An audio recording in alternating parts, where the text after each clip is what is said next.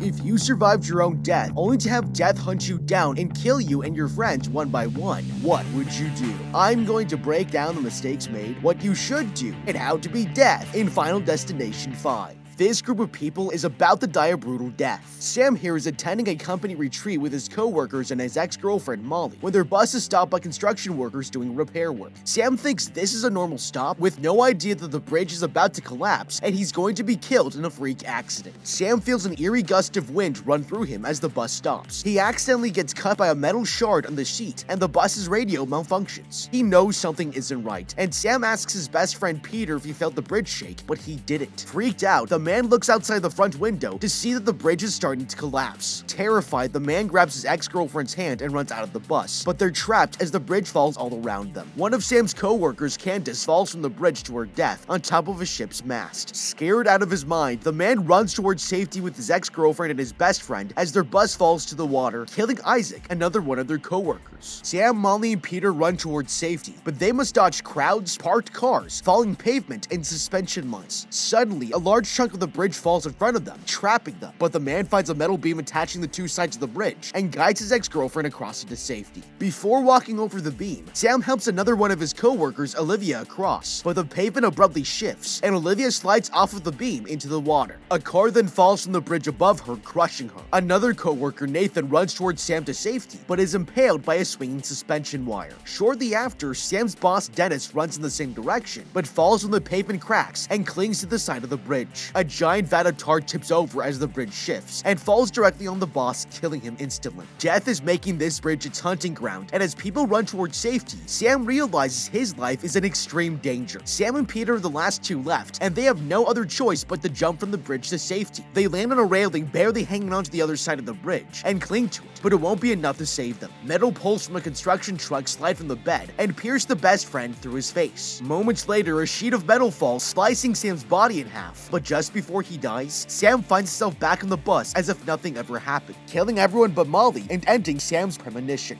Okay, this is absolutely terrifying. People are falling to their deaths all around Sam. The bridge is collapsing, and swinging suspension wires are killing people left, right, and center. But there's something Sam here can do to have a greater chance at surviving. No matter what Sam does, the bridge is falling all around him, and he is in the middle of it. It's better that he controls when and where he's going to land by jumping into the water, rather than falling amongst rubble that could crush him at any moment. Now, normally jumping from the bridge's height would not be recommended. A jump from 100 meters or more makes the water tension equal to concrete, and dying on impact is very likely. However, Olivia here has just fallen and didn't die. Her fatal mistake was falling too close to the bridge. Therefore, we have to accept that the rules of this world operate differently than our own and use this to our advantage. If it were me, I would first wait to see if anyone else jumps and makes it. If others are able to make it without being killed, I would try to use different diving strategies to increase the likelihood I'll walk away from this alive. I would grab a piece of wreckage like a car door or tire to pad my fall. Doing this is called wreckage ride and is a tactic that has been used by plane crash survivors falling from even greater heights. Using the piece of wreckage helps disrupt the amount of impact my body will take by allowing the tire or wreckage to absorb the fall. Parachuters whose chutes have failed have also successfully reduced the impact to their body by minimizing the surface area that will hit the water. This means if we keep our arms and legs as tight to our bodies as possible, we can suffer less damage. Now, Candace's death here draws attention to the fact that there's a boat in the water manned by someone in order for it to be moving at all. The boat that Candace falls on is moving beneath the bridge when she dies. Moments later, when the bus falls from the bridge and kills Isaac, the boat has already crossed over beneath it. At this point, the railing to the left of Sam, Molly, and Peter has yet to fall, leaving them enough time and room to jump safely on that side. If it were me, I would jump from this railing, and once I'm in the water, I would swim away from the bridge and towards the boat to decrease my chances of being killed by rubble. It also doesn't make any sense that Sam and his co-workers walk across the bridge one at a time. The beam is already holding an entire bridge, and even though the bridge is crumbling, technically the beam is already holding everyone's weight. It's steel, and several humans aren't going to suddenly snap it. If it collapses, it's because the entire bridge is going to collapse. Sam could have saved their lives if they thought this through, but now they've cheated death and are going to regret it. Confused, Sam looks around the bus and tries to make sense of the situation, but the same events start to unfold. Realizing that they're all going to die, Sam stands up, grabs Molly's hand, and tells everyone that they have to get off the bus immediately. His ex-girlfriend follows him, but the others hesitate. They think he's totally lost his mind, and his friends only leave to see if they can convince him to come back. But just then, the bridge begins to collapse and crumble, as Sam had predicted, and everyone is shocked. Sam and his friends escape in the nick of time, but the rest of their co-workers fall to their tragic death. That night, Sam is questioned by the FBI. He's asked how he knew about the bridge collapsing before it happened, and the agent insinuates that he must have had something to do with it in order for him to know what was going to happen beforehand. After being presented with overwhelming evidence that the collapse was a freak accident, Sam is released and free to go. Later, Sam and his remaining colleagues attend a memorial service for their deceased co-workers. They're still shocked that Sam knew the bridge was going to collapse and ask him how he knew, but he's still unable to give them a satisfying answer. As they leave, Sam and Peter are warned by a creepy coroner that Death doesn't like to be cheated. The two men are confused and try to figure out what he's talking about, but he doesn't give them any more information. They let him go, but Sam and Peter are soon going to find out exactly what he meant.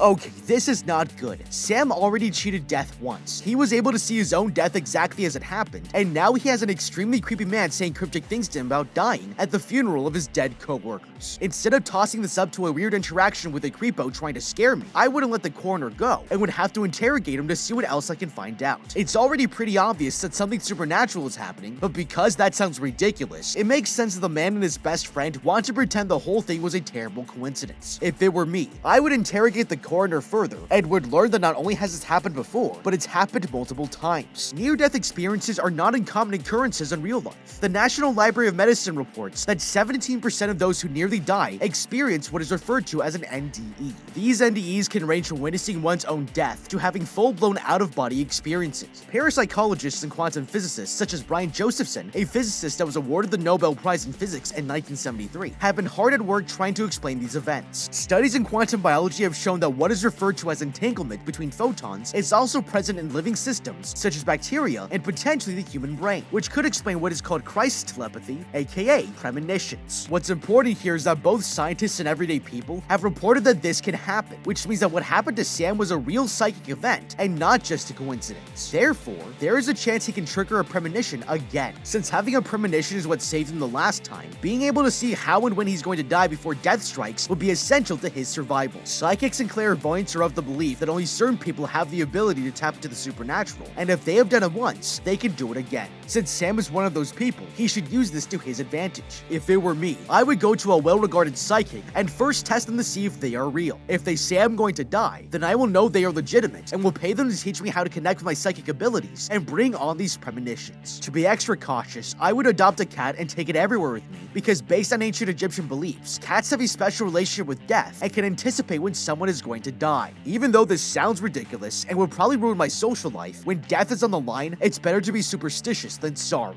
Sam returns to his normal life, but instead of working at the paper company, decides to pursue his passion of becoming a chef. He's offered a residency in Paris, but decides he doesn't want to leave before he figures out whether he can still make things work with his ex-girlfriend. He goes to her house to ask why she broke up with him, and he realizes that she still has feelings for him after she reveals that she broke up with him because she doesn't want to ruin his chances at Paris. Meanwhile, Peter goes to Candace's last gymnastics practice before a competition. She's agitated and complains that she's nervous, but Peter reassures her that everything is going to be fine. To make matters worse, the AC in the gym isn't working, and a fan with a faulty wire is brought in to replace it. Overhead fans have also been turned all the way up to keep the gymnast cool. The gymnast performs a superstitious luck ritual by twirling rubber bands around her wrist before going on the mat. She accidentally snaps one of them and freaks out. She pauses and feels the same eerie feeling Sam felt before the bus drove over the bridge. Candace chooses to ignore it and begins her performance, but little does she know this is a decision that will get her killed. A screw from one of the overhead fans comes loose and falls onto the beam. Unknowingly, the gymnast dances around it, barely missing it, and dismounts the beam without error. She lands dangerously close to the faulty fan wire that now sits in a pool of water that dripped down from the overhead fan. Luckily, she walks away scot-free, but death is about to make its final move. Candace mounts the high bar where a screw loosens on the left-hand side. The combination of traps she's already evaded forces another gymnast to trip and fall, sending chalk into Candace's face as she releases her hands from the high bar. She flies through the air, unable to see how and where she's going to land, and this time, rather than dismounting gracefully, Candace lands upside down, breaking her neck, back, and pretty much everything else. That's one death down, with 9 more to go. Later at the gym, Sam arrives to console Peter, who tries to make sense of Candace's death. Over Peter's shoulder, Sam thinks he spotted the coroner again from the memorial service, but he disappears before Sam can confront him. Okay, now athletes get the jitters from time to time, but Candace has just survived a supernatural experience where Sam also had a bad feeling before acting on it in order to survive. Doing the same here and leaving would have been the smart move. This is a hard situation to be in because Candace has nothing to base her fear off of other than a feeling and a broken rubber band. However, what's superstition other than intuition with an unknown cause and effect? Having just survived a near-death experience, Candace is ignoring her intuition at her own peril. If it were me, I would track down a new set of rubber bands and see if the same thing happens again. This might sound silly, but at the end of the day, pre-game rituals are a major part of professional athletes' routines when getting ready to perform. According to a study published in the International Review of Sport and Exercise Psychology, pre-game rituals are not just about superstitions, but can boost an athlete's overall performance. These rituals help reduce anxiety and make the athlete feel they are in more control of the situation. It also allows a couple more seconds for the athlete to narrow their focus and prepare for the task regardless of how simple or complex the ritual is. Twirling her rubber bands effectively may have helped Candace get in the right headspace before performing her routine. Death may have been out to get her, but at the end of the day, it was human error that made her release the high beam too soon. Chalk had just been blown into her face, and if she had held on for a couple moments longer, she would have been able to dismount without anything obscuring her vision. In the case of the band had snapped again, that should have been a surefire way to hang up her unitard and call it a day. Sam and Peter are also ignoring their intuition here. Not only have they survived a freak accident, but now another horrible freak accident has claimed the life of Peter's girlfriend. The term freak accident has been used to describe both events in a very short period of time. The whole point and definition of freak accidents is that they are highly unlikely and occur under unlikely circumstances. This is another situation where they should lean into their intuition and try to chase down the coroner to get more answers about the connection between these two instances. But instead, like Candace, they ignore these signs and choose to chalk it up to the unexplainable. Sam heads to the Prestige paper office to clear out his things, along with Molly, Peter, and Olivia. On the other side of the office, Isaac shifts through deceased co-workers' drawers. He pricks his finger on a thumbtack while looking through a drawer, and finds a gift card to a massage parlor. He pockets the gift card and heads out of the office. The group cracks open a few beers and a bottle of whiskey when Olivia gets a text from a friend telling her that they have arrived to take her to an eye doctor's appointment. As she's about to leave, her bag hits a picture frame off of her desk and onto the floor. She picks it up and notices that the glass is broken on her face. It's a creepy coincidence, but it's not enough to stop Olivia from going to her appointment. Isaac arrives at the massage parlor and proceeds to hit on the front desk attendant, who sends him back to a room and assigns him an older Chinese masseuse that pretends not to speak English. The masseuse puts acupuncture needles all over him and leaves him to sleep for 30 minutes, but that's when death decides to make its next move. While Isaac lays on the massage bed, a fire breaks out in his room and a bottle of antiseptic alcohol falls on the floor. Worried, Isaac tries to call out for help, but the wheel of his bed breaks and he falls off the massage table. The acupuncture needles pierce his skin and he's left alone to lay in the alcohol, unconscious as the fire grows. Panicked, he comes to and tries to pull a needle from his skin. Just as Isaac reaches the door to leave, his phone vibrates on the other side of the room. He pauses to look at it, and this gives Death enough time to tip a candle next to the phone onto the floor, igniting the alcohol. Isaac is thrown back by the flames, and even though the fire doesn't quite reach him, the impact of hitting the wall dislodges a shelf above him, and a Buddha statue tumbles down, crushing his skull. That's 2 deaths down, with 8 more to go. Back at the office, Peter learns about Isaac's death and tells Sam and Molly. The co-workers go to the scene of the accident, and there they see the creepy coroner. Horrified by Isaac's brutal death at the massage parlor, the co-workers finally start to catch on that there's something abnormal about all of these deaths. Sam finally approaches the coroner, and he explains that by not dying on the bridge, they broke Death's rules and created a wrinkle in reality. That means that Death is going to hunt them down and kill them one by one until the score is finally settled. That is, unless they decide to kill someone in their place. Okay, so not 1 but 2 of Sam's co-workers have died in crazy freak accidents, and now he knows for a fact that Death is out to get him. Not only that, but there's a set of rules that Death is playing by that he hasn't been filled in on yet. The good news is as long as he can figure out what these rules are, 2 can play at any game. First, I would look at the events that have transpired so far to help me better understand what Death's tells are and how we can anticipate its next move. Based on what the coroner has told me, Death is an entity that can comprehend when reality is unbalanced. Death can also make mistakes. The fact that we're alive proves that it can be beaten. I would then collect the autopsy and coroner's report, both of which are available to the public under the Open Records Act. Prestige paper is also located in New York State, which means that we can get access to non-confidential police reports by filling a FOIL request. Once I review these files, I'll realize that there's a pattern in the ways these deaths have been carried out. The coroner's report would reveal that Isaac was pierced by acupuncture needles, and the room around him was on fire, but neither of those things killed him. Candace's death was brought on by a deadly dismount from the high bar, but only moments before she was able to dance around the same screw her teammates stepped on.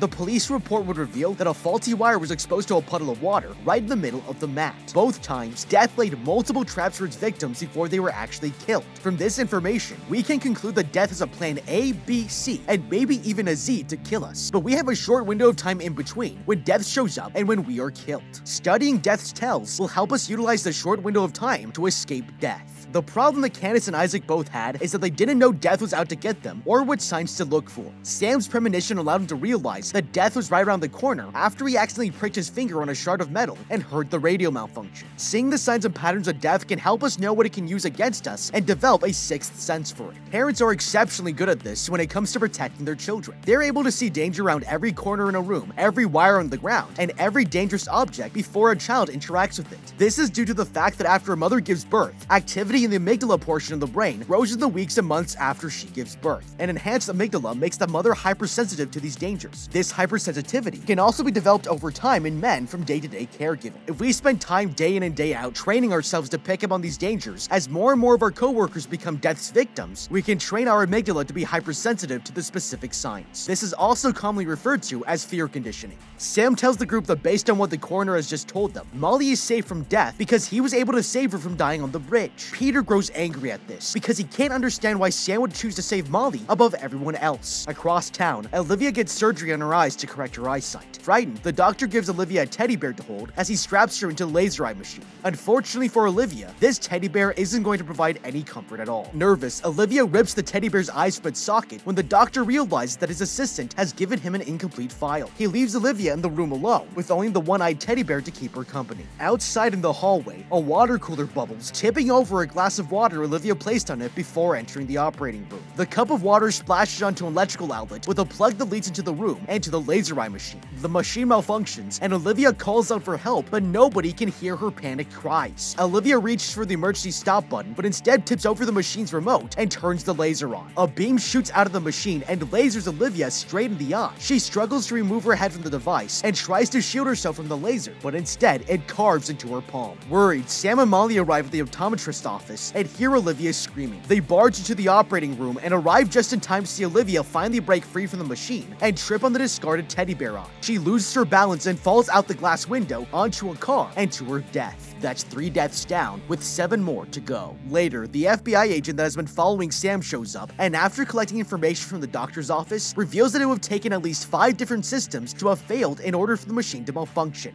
Okay, interestingly, Olivia's death played out as elaborately as both Candace and Isaac's did, further validating the theory that there is time to escape death after we see it is out to get us. Like Candace and Isaac, Olivia chose to ignore a minor inconvenience paired with an eerie feeling and paid the cost with her life. For Olivia, her minor inconvenience came in the form of the broken picture, but since she hasn't done any research, she wasn't able to read this sign when it was presented to her. However, based on the optometrist's observations, it would have been difficult even for the doctor to have anticipated something was going to go wrong. If I were Sam and Molly, and I were trying to warn Olivia that death is on its way to kill her, I would first call the doctor's office in order to stop the procedure from happening. Sam and Molly clearly know where Olivia is since they head there from the massage parlor. I would look up the office's number on the internet or in a phone book and warn Olivia ahead of time. Olivia is already scared to do the procedure, so it shouldn't take long to convince her to not go through with it. I would tell the front desk that it was an emergency, and once I have Olivia on the phone, I would tell her my mom had the same procedure and died from it. She might think it's a prank if I tell her that death is coming to settle a supernatural score, so instead, I would convince her that I'm genuinely concerned about the surgery. Sam and Molly waste their time going to the hospital in person. If I were Olivia and a doctor left me alone with my head strapped to a faulty machine, and I wasn't able to get loose, I would look for ways to break the machine. Sure, I might have to pay for it later, but it's better than having lost an eye or even worse, dying. I would first reach down and take off my shoe and use the heel to stab the glass laser until it's completely destroyed. I would also punch and kick at the body of the machine wherever my arms and legs could reach it in order to push the laser beam away. I would then take my other shoe and I would throw it against the operating room door or out the glass window to draw attention to myself earlier. Olivia completely panics and the machine destroys her instead of her destroying it. At this point, we also know that Molly is getting out of the situation scot-free since she didn't die in the premonition. Since we now know that we have the option to kill someone in our place and Peter is acting irate, it's hard to know what lengths he might be willing to go in order to live. Since Sam is a man on borrowed time, he's safe from his co-workers and can stay in their presence no matter how unhinged they get. However, I would get Molly on the next plane out of the country on a little vacation, so none of them get any crazy ideas about killing her and stealing her life. Nothing says relaxing quite like escaping death for a second time. The FBI agent asks the co-workers if they know what's causing the deaths, and they explain to the agent that they think death is out to get them after surviving the collapsing bridge. Not knowing what to believe but having no better explanation, the FBI agent leaves them alone. Having reconciled, Sam and Molly go home together. Sam then stays up all night trying to find clues to how these deaths are working, and finally puts the pieces together that everyone is dying in the order they died in his premonition. But this knowledge has come too late. Death has already set plans into motion to find Nathan, as Sam realizes he's next on the list. At the factory, Nathan reviews Roy's timesheet, where he has written "F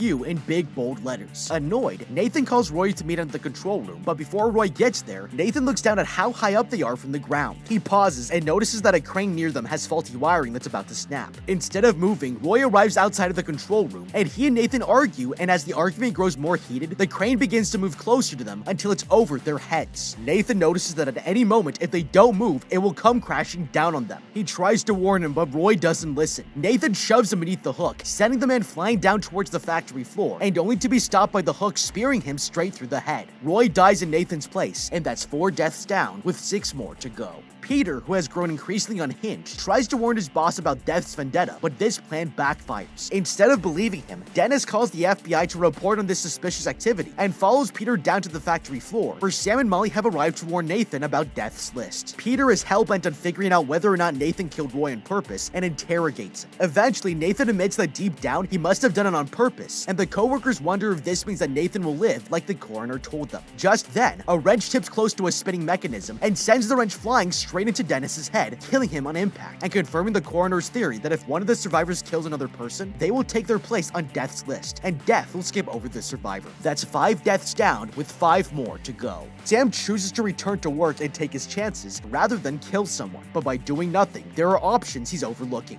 Okay, Nathan killing Roy and Death skipping him is a game changer. Not only does this mean that Nathan doesn't have to die, but we now know for a fact that there are actually ways Death's rules can be bent or broken. However, trying to kill someone is messy. Not only because Sam could get caught and spend the years he's now gained in jail, but the question of who to kill is a heavy one that is riddled with nuances that could affect his lifespan regardless of if he actually goes through with it. For example, if Sam kills someone on death row, does he get all of that person's years because the person is being killed by other humans before their time? Or is this a part of the individual's fate? The same can be said for going to war. If Sam killed a bunch of people in combat, were these people always destined to die? And if so, that doesn't help him, and only increases his lifespan for a little bit longer. The details around how the killing someone theory works is not clear, and if you think about it logically, the safest bet in this scenario would be killing someone very young, so you acquire as many years as possible. That would mean Sam would have to go the rest of his life a murderer, knowing he killed someone innocent, which is not good either. Rather than go down the rabbit hole of deciding who to kill, I would try to trap Peter in a death-proof environment like a mental institution to keep death from getting him. Since we all survived death, we evaded the natural order of things, and therefore death can only get us in an unnatural way. If we isolate Peter in a chamber like a bubble boy, where he will be protected from physical harm for the rest of his life, then no one else will be in danger of dying. Saving someone by trapping Peter also calls into question 2 other theories worth exploring. Since my existence is considered a wrinkle in reality, if I save a bunch of people, death will also have to try to kill them too in order to bring about the natural order of things. The same thing is true for if I have children. If I have a ton of kids, they are technically innocent from death's game, since they don't have a predestined death, but they also aren't supposed to be alive either. Therefore, if I become a doctor and save a bunch of people, or donate to a sperm bank, this will increase the amount of work that death has to do in order to erase my existence from reality. I could take this tactic a step further and also become an organ donor. By distributing my non-essential organs to different people, I'll have saved more people and also distributed parts of myself to other people's bodies. If these people were always supposed to receive transplants, my organ being in their body complicates the fabric of reality even more, since I was not supposed to be alive to give it to them. This keeps the person from getting the organ they were supposed to receive. But if they were never supposed to die in the first place, this creates another conundrum for death that can only be concluded with their natural death. By doing this, I can hopefully throw off Death's plans even more until he's so exhausted, he'll wait until the next century to try to set things right. Before going to work, Sam tells Molly to meet him at the restaurant after closing time. All around Sam, he sees opportunities for Death to kill him, but luckily, it's not his time. He makes it through his shift unscathed and tells the head chef he will take him up on his offer for the Paris residency. He brings Molly dessert and tells her the good news, but they are disrupted by Peter, who stands outside the restaurant window. Sam welcomes him in, but he's soon going to realize this was a huge mistake.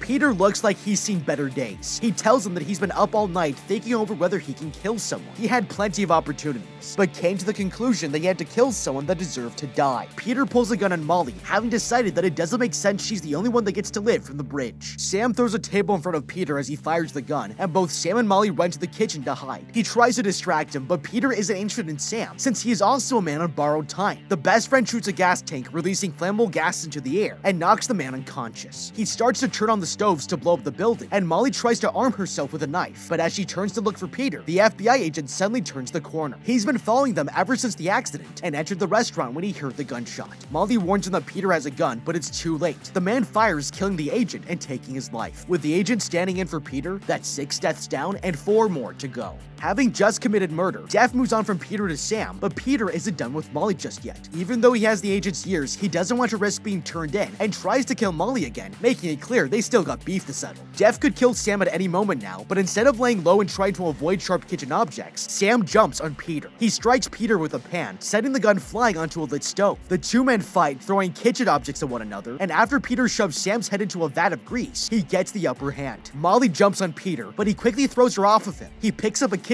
knife and prepares to kill her once and for all, but unbeknownst to Peter, Sam has picked up a spear and stabs it through Peter's chest. That's 7 deaths down, with 3 more to go. Okay, Peter is on the warpath, and it seems like nothing is going to stop him from killing Molly. Sam does a good job of fighting Peter off, but there's something he could do when Peter first pulls out the gun to try to end the fight quicker. Sam knows from earlier in his shift that death isn't coming for him. There were multiple opportunities for it to kill him, but it didn't. Since Sam knows this, rather than hiding Molly in the kitchen, I would go on the offensive and attack Peter from the get-go. Even though Peter has a gun, it's essentially useless against me, since death isn't trying to kill me right now, and I might as well take advantage of this opportunity to play the part of Superman while I still can. Death is also after Peter, so there's a higher likelihood that I'll be able to kill him when I fight back against him. Although Sam doesn't want to kill anyone, Peter has shown up with a gun and wants to kill his girlfriend, so the time to act is now. Rather than draw Peter back to the kitchen where there are plenty of opportunities to find new weapons, I would push Peter through the glass window behind him. If this doesn't kill him, then it will at least draw attention to us, and others will notice there's a man with a gun trying to kill me. Jim Block, the FBI agent, is outside watching us and can help me, but even if he wasn't, this would be the right move. By bringing the fight outside, it increases the chances of someone calling the police, or Peter getting scared off by the potential of jail. Once the gun is taken away from Peter, there isn't anything else outside for him to defend himself with either. Peter dies from his stab wounds, and the lights flicker above Sam and Molly. The gun in the stove goes off, and the bullet barely misses Sam. They conclude this means Sam took the life Peter stole from the FBI agent, and he has now gained those years. 2 weeks later, thinking they are safe, Sam and Molly board a flight to Paris. An unruly passenger is removed from the plane, but it takes off without any issues. Sam puts on his music and realizes it's the same song that played when the bridge collapsed. Panicked, Sam removes his headphones and notices the fastened seatbelt lights blinking. He realizes that nothing has actually changed and death is still after him. His thumb cuts on a piece of metal, and he overhears the flight attendant say the unruly passenger left because he had a panic attack and thought it was a vision. Just then, Sam looks out the window and watches as the jet engine explodes, tearing holes in the plane and ripping Molly out into the air into a brutal death. Sam then dies a gruesome and horrifying death as the plane catches on fire and he is burnt alive, making that 9 deaths down with 1 more to go. Not one to be beaten, death sends the wheel of Sam's plane into the roof of Roy's memorial service, killing Nathan and sending the last of the Prestige Paper co-workers on one final retreat. That's all 10 deaths down with no survivors. But what do you think? How would you beat the Final Destination? Let me know with a comment down below. Thank you so much for watching, leave a like and subscribe, and check out the How to Beat playlist for more videos like this. Until next time, have a damn good day.